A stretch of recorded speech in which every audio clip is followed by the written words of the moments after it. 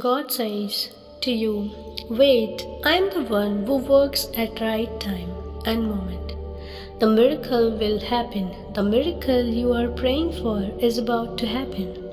Your prayer has great power, so don't get tired all this time. I work even when you no longer understand anything, even when you do not see me, even when the answer is wait.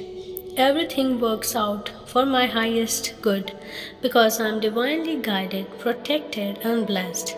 Forgive them even when they are not sorry. Let them be right if that's what they need. Send them love and send them off. Don't tie yourself to small mindedness, it will steal your well being.